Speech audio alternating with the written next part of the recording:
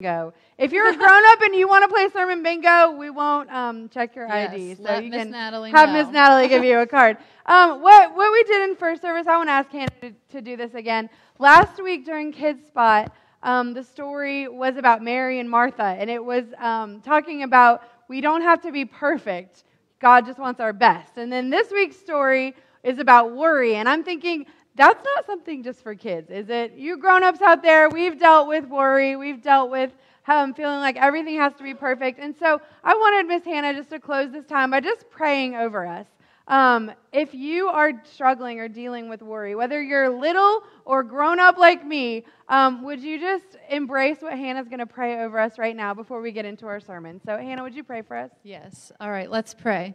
Lord, I just pray for every single one of those cards that the kids wrote on today. Whatever it is they're worried about, Lord, I just pray that you meet them where they're at, Lord, and you help them to know that you can comfort them, that they can trust you, that you want to help them in their worry. And I just pray that over every single person in the church today. Inside this theater where we are having church, I pray, Lord, that we can give our worries to you and that we can learn that you are a trustworthy God and that you are here for us in every single worry and that you want to help us too. So I just pray this all in your name. Amen. Amen. Okay, give Miss Hannah one more hand. Thank you, Miss Hannah, for doing Kids Spot. Well, good morning. I do have a question. I asked this first service, and there were like 2 people that knew. I did not know this. On that transportation game, how many of you know what a Zamboni is? Besides Crystal. Shannon, what is it? Yes, okay, ding, ding, ding. Yeah, I had no idea what that was, but that was a fun game. Thank you, Miss Hannah. Well, I am really excited to see your faces today. I wish that we could just pause everything and get all up in each other's space and give each other a big old group hug, because some of you guys I haven't hugged in months, literally. We're not going to do that because of social distancing and all of that, but just imagine how fun and great that would be. Some of you guys are like, oh my goodness, I could keep 6 feet away from you the rest of my life. No, I'm just kidding. We are going to dive in. I'm excited to dive into week 2 in our sermon series, our summer sermon series that we started last week, looking at the life of Joseph. How many of you have heard of Joseph in the Bible? Okay, this is not the Christmas Joseph, like Mary and Joseph. This is way earlier than that. This is a guy named Joseph that's all the way from the first book of the Bible in Genesis. Genesis 37 to 50 is where you'll find his story. And our series this summer is, I want to kind of compare it a little bit to like a mini-series, like a Netflix mini-series. I know y'all have been watching a lot of Netflix. And you know how like a mini-series, it like builds on the week before, okay? So we laid the foundation last week for Joseph. If you weren't here, I want to encourage you to go back and listen to that message just so you can have the foundation laid. That was like episode 1, okay? We're going to continue on with that today. And where we started last week was just, who in the world is this guy Joseph? So Abraham, you've probably heard of Abraham. He's known as like the father of our faith. Well, Abraham had a son, Isaac. Then Isaac had a son, Jacob. If you go ahead and throw that slide up. Isaac had a son, Jacob. And then Jacob had 12 sons, and one of them was Joseph. So, like I said, last week we explored a little bit about Joseph's family dynamic there. But the thing about Joseph's life, and what we even decided to just title this series for the summer, there are so many things in his life that are unfair. Can you just say unfair with me? Say unfair. Unfair. There are so many things in his life that are unfair. You know, he gets the short end of the stick a lot. And I don't know if you've ever felt like anything is unfair, but as a mom, I hear this all the time. That's not fair. Anybody else that has more than one child hear that? That's not fair. He got 10 more seconds on the tablet than I got. She got more chocolate on her ice cream than I did. He never gets in trouble for the same thing. It's not fair. And okay, please, like, give me some sympathy here, guys, okay? Yes, that's not fair. Does it get any better, Shannon, as they grow up? No, okay. Well, not to dash all your hopes, but so I actually told my kids we made a rule in our house, and when I say we, I mean I made the rule that if anyone says that's not fair, if I hear that word, they owe me $1.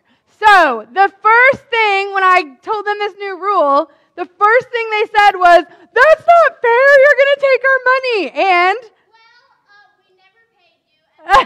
no, so I go in their rooms, I get $1 each, and I go to Sonic and get my Route 44 Diet Coke, and there we go. So unfair. And I'm like thinking, okay, all the kids here, all the kids watching online are glad that you don't live in our house, and you can say amen to that. But seriously, have you ever felt like this? Have you, not in like the whiny kid way, but in a real way? You know, someone maybe gets promoted at work, and you are way more qualified than they are. And it just doesn't seem fair. You know, someone gets a break in one of their classes, and you are working your tail off, and it just doesn't seem fair. You know, maybe you're all grown up, but there's that one person in your family that always gets all the help, always gets all the attention, always gets everything, and it's just tiring. That's just not fair. I'm tired of it. Or what about maybe you've had someone spread rumors or lies about you, and you can't reel them back in. Now they're out there, and it's just very unfair. And see, we could give a million scenarios that have happened in your life and my life that just are not fair. And we would be in good company with Joseph. Because time and again in his life, there are many situations that just were truly unfair.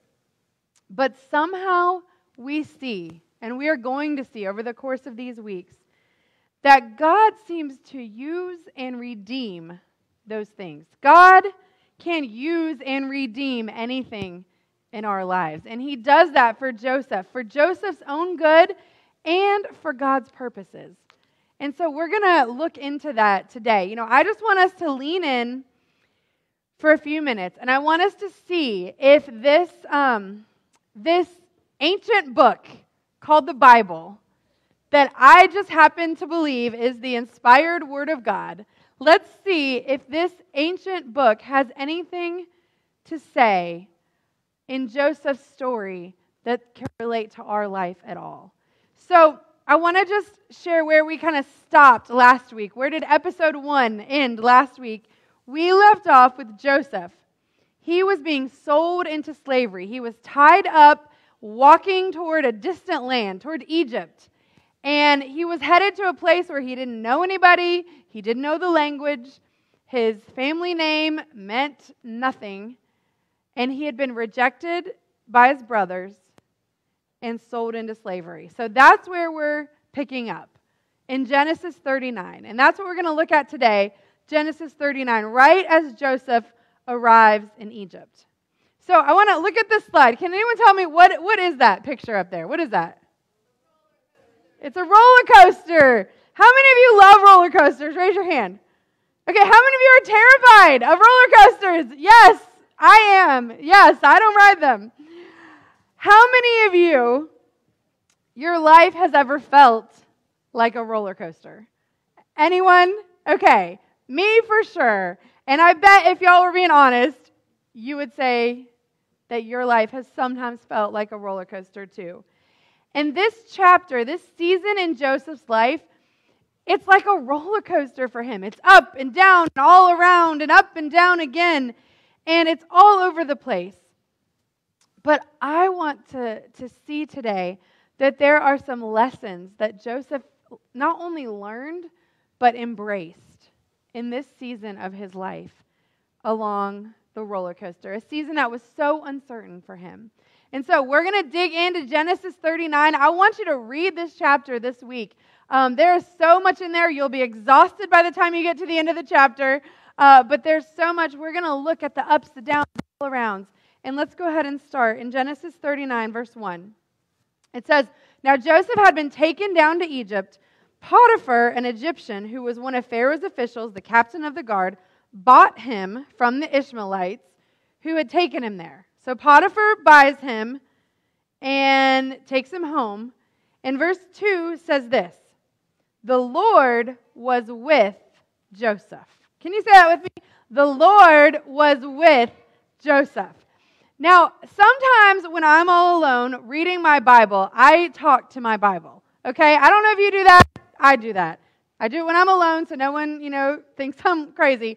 But I'm reading this, and what I say when I read this, the Lord was with Joseph, I kind of blurt out, "Really? Really? The Lord's with Joseph? Well, if the Lord's with him, why is he a slave in Egypt?" Does your mind ever go there? Maybe you've been in a difficult circumstance and you realize and find that, yeah, the Lord is with me during this hard time, and you take comfort in that. But then, do you ever wonder, well, if God's with me in the middle of the hard times, why didn't he just save me the trouble? Why do I even have to go through this? If God was with Joseph, why didn't he just save him the trouble, save him the trip of going down to Egypt as a slave, right? But we see here, the Lord was with Joseph. And that's going to be important for what comes next. Verse 2, "The Lord was with Joseph so that he prospered, and he lived in the house of his Egyptian master." Okay, check this out. Verse 3, "When his master saw that the Lord was with him." Okay, pause again. I'm sitting here reading my Bible, and I'm like, wait, what? His master saw that the Lord was with him? This jumped off the page at me, because wait, you mean Joseph, the slave, was living in such a way that Potiphar noticed that the Lord was with him? That God was with Joseph? Whoa!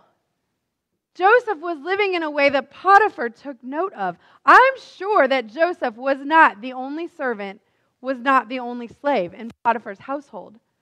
But something was different about Joseph.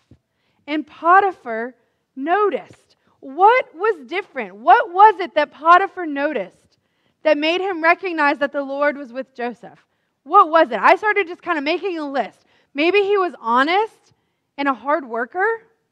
Maybe he treated others fairly, even though he had not been treated fairly. Maybe it was that he was dependable and thorough and trustworthy. What did Pharaoh see? Maybe that he spoke kindly and with compassion. Maybe he demonstrated integrity and competence. What was it? There was something that says that Potiphar noticed when it says his master saw that the Lord was with him.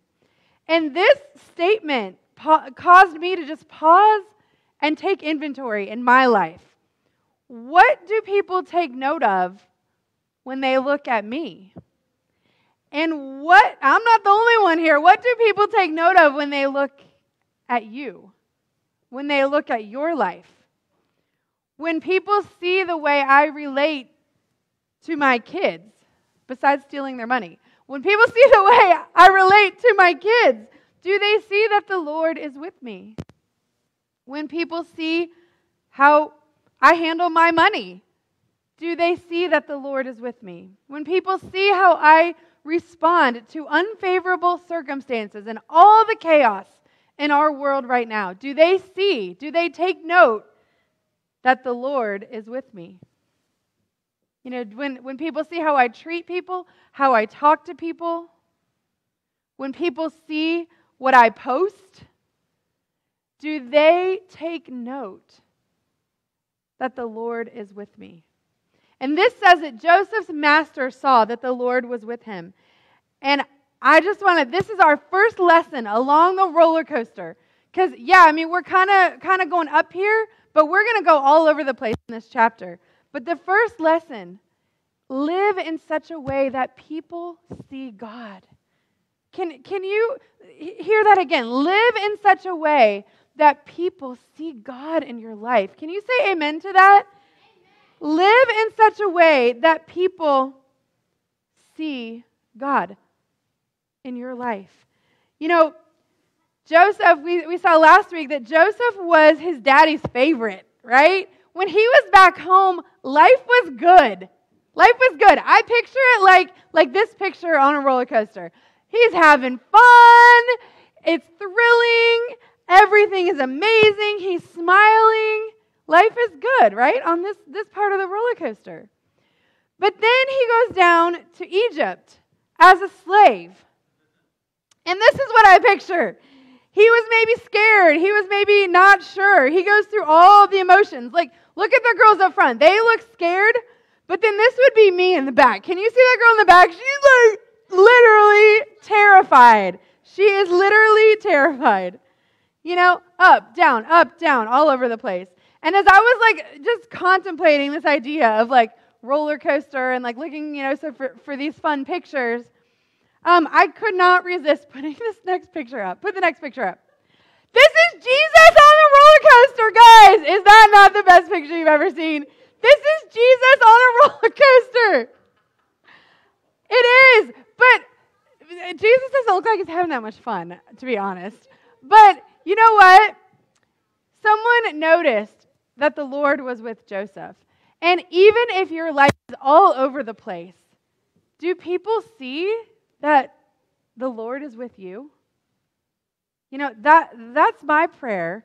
You know, that's one of the lessons on the roller coaster. You know, like I said, Jesus doesn't look too sure on this roller coaster, but have you invited him to be part of whatever the chaos is, whatever the craziness is, to where people take note that the Lord is with you?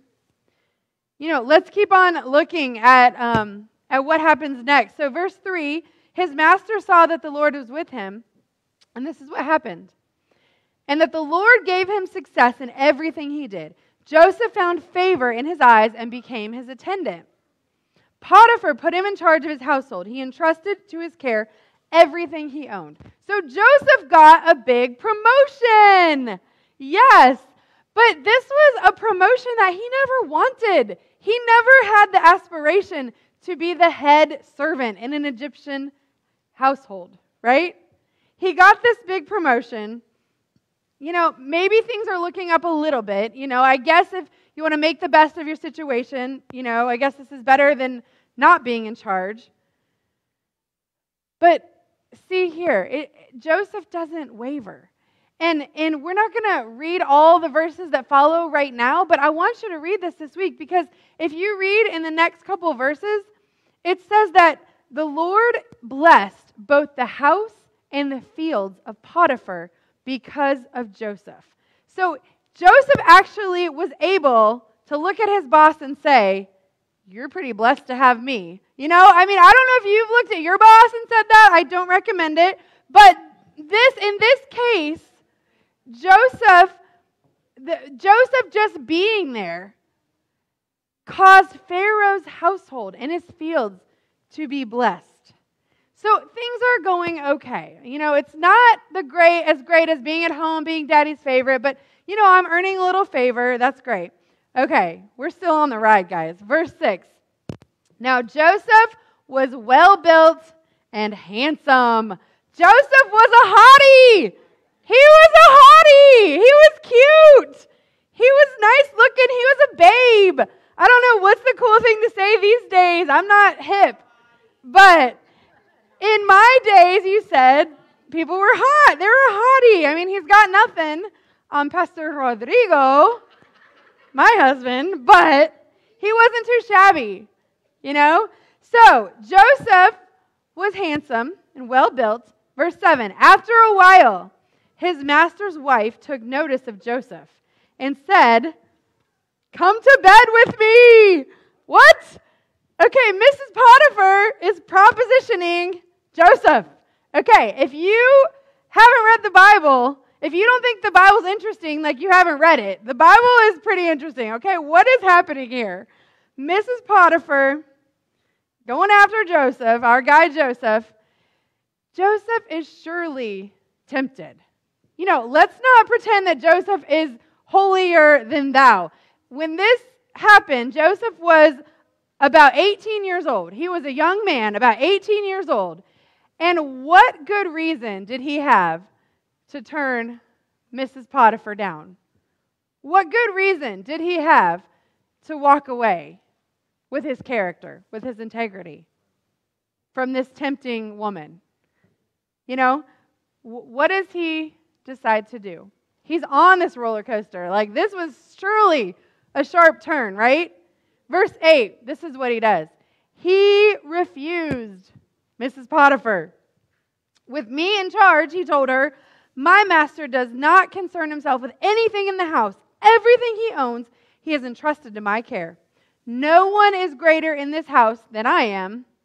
My master has withheld nothing from me except for you, because remember, you're his wife. That was kind of like a little, remember, a little jab there, a little reminder. And then Joseph says, how then could I do such a wicked thing and sin against God?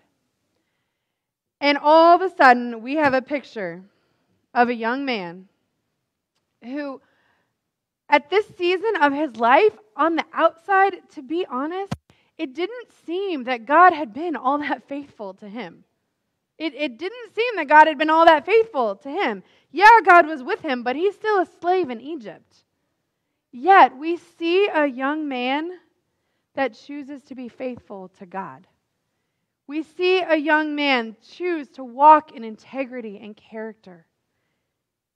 And this wasn't a one-time thing. Guys, victory over temptation is not a one-time thing. Verse 10 says, she spoke to Joseph day after day. She was nagging him. She was coming after him, and he refused to go to bed with her or even be with her. Day in and day out. I am sure this was not an easy battle for Joseph. But we see Joseph stand up to temptation. And another lesson along the roller coaster, temptations are going to come. We have a flesh. We live in a fleshly body. Temptations are going to come all along this roller coaster. And we see from this lesson from Joseph that we can stand up against temptation. We can stand up to temptation. We can have victory over our flesh no matter what the area of weakness is. And we see Joseph, a young man, choose to embrace that. Even though his life is crazy and out of control and not what he thought, and he might even, have place to be a little upset with God. Lord, this isn't the place that I thought you were going to be, and yet I'm going to choose to live righteously, to walk in integrity. We can stand up to temptation, even if we're on the roller coaster of life right now in this season. And so surely Joseph was thinking, okay, I did the right thing. Surely the Lord is going to reward me for passing this test with flying colors. I did the right thing. I ran away from temptation. Surely the Lord is going to reward me. I was thinking my kids like to play Monopoly, and surely he was going to get a get out of Egypt free card, right? I mean, he deserves it, right? He should be able to, okay, you passed the test, you get to go back home. Wrong. That's not what happens. This is actually how the story goes. Mrs. Potiphar, she's not happy. She's not happy. She ends up setting him up. There was a day she makes sure there's no one else in the house. She goes after him again. She propositions him, and Joseph goes running out of the house. But as he's running away, Mrs. Potiphar reaches out, grabs his jacket, and he just keeps on running. And by the way, this was the second time he lost a jacket. Remember last week he lost his coat of many colors? Well, now he lost his jacket to Mrs. Potiphar. So, Mr. Potiphar gets home, and his wife tells him a big fat lie that Joseph tried to assault her. Mr. Potiphar gets really angry and throws Joseph in prison. Go straight to jail. Do not pass go. Do not collect $200. There's no lawyer, no trial, no defense. Go straight to prison. And Joseph ends up in prison for doing the right thing. That seems unfair. He not only was not rewarded, he was actually punished for his upright decision. And so, roller coaster. Now he's at the bottom. And, we just got done a few weeks ago with a sermon series that we called In the Meantime. What to do when there's nothing you can do. And Joseph is definitely in the meantime season right now. He's in prison. And we don't know what his thoughts were at this time, but let's just imagine if it were me or if it were you, my thoughts and your thoughts would probably be something like this. This is totally unfair.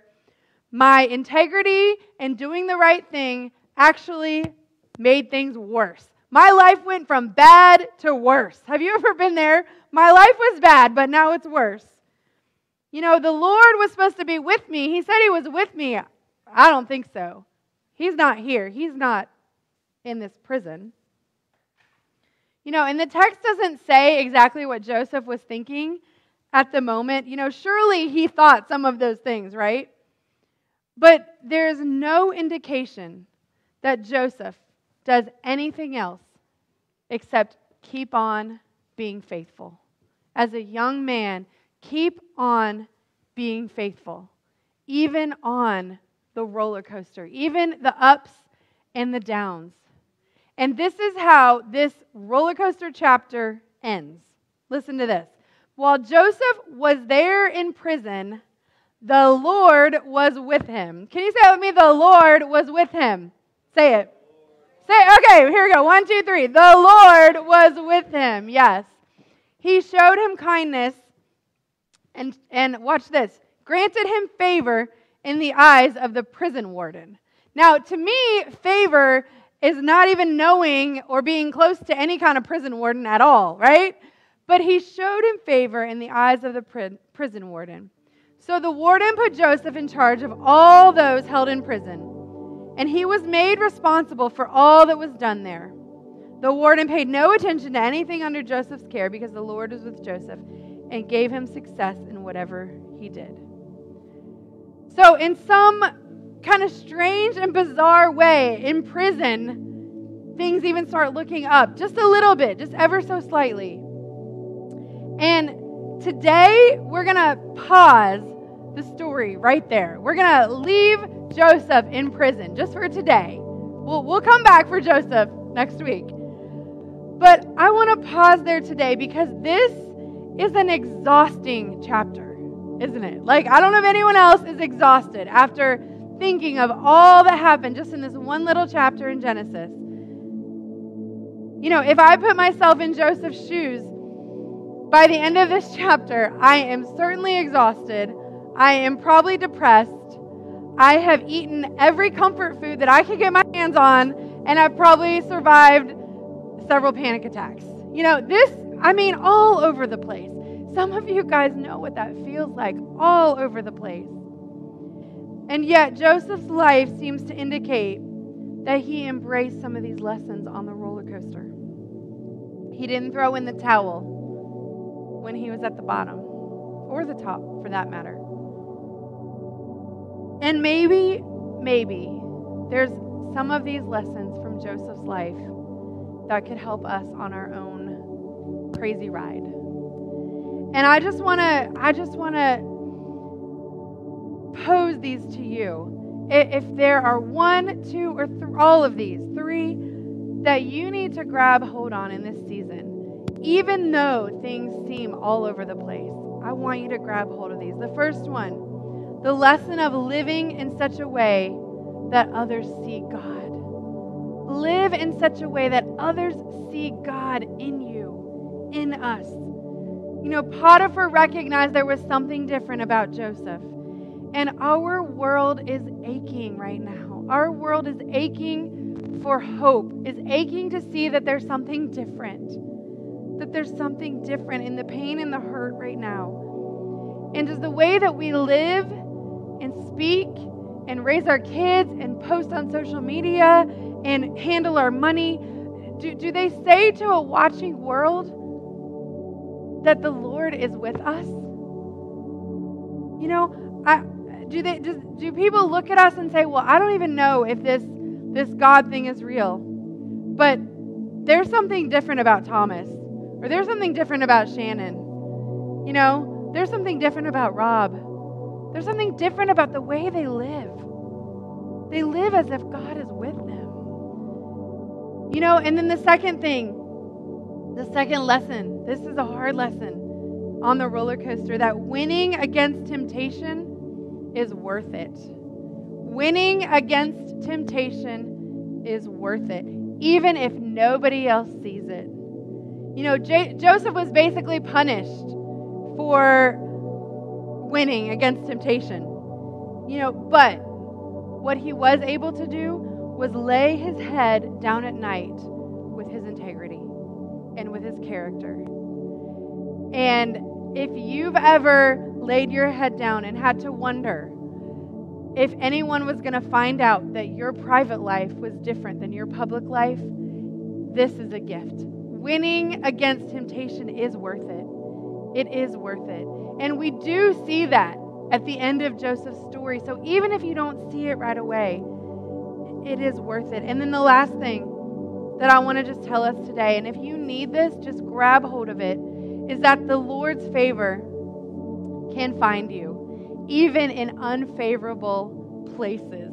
The Lord's favor found Joseph as a slave in Egypt, in a dungeon, in a prison. The Lord's favor found Joseph even there. And if you are in a tough spot right now, would you walk in the Lord's favor on you? You know, if you feel like your life is a roller coaster all over the place, what would happen if you and I were able to carve out a space to just reflect on, okay, Lord, what are you trying to teach me right now? I feel all over the place. What are you trying to teach me? And you know, during this season, many of our regular routines have been interrupted. And if you're like me, I'm trying to figure out, okay, what kind of structure does my life even look like? Maybe we need to restructure and carve time out in the morning, carve time out in the evening to be able to reflect on what is God doing in my life, in the ups and in the downs. Am I trusting Him to use the unfair things and the tough things in my life? And so I want to just leave us with, I want to read a verse over us in just a minute. Romans 8:28, a familiar verse. But I'm going to ask you, go ahead and just stand with me. Go ahead, we're going to close in just a minute. Go ahead and stand with me. This verse, Romans 8:28, and if the band wants to go ahead and come on up. It says this, I want you to listen. And we know that in all things God works for the good of those who love Him, who have been called according to His purpose. I want to ask you just to close your eyes right now. I'm going to read that again, because wherever the roller coaster is in your life, God doesn't cause things, but He works in all things. Close your eyes and just let this sink over you one more time. We know that in all things God works for the good of those who love Him, who have been called according to His purpose. Lord, we are here today, and some of us are at the bottom of the pit. Some of us are climbing the mountain, Lord, and a lot of us are just somewhere in between. And God, we come to you and say, we want to learn what you have for us in this season, just as Joseph did, Lord. In the hard times when we can't see you, Lord, show us what the lessons are. Show us how to live for you with others watching. Show us how to stand up to temptation. Show us how to walk in your favor. Lord, we thank you that your word speaks and is relevant to our lives today. And God, I ask for my brothers and sisters that you would just help them lodge whatever part of this story needs to lodge in their hearts this week. As we go out, as we go out and be the church, and we will give you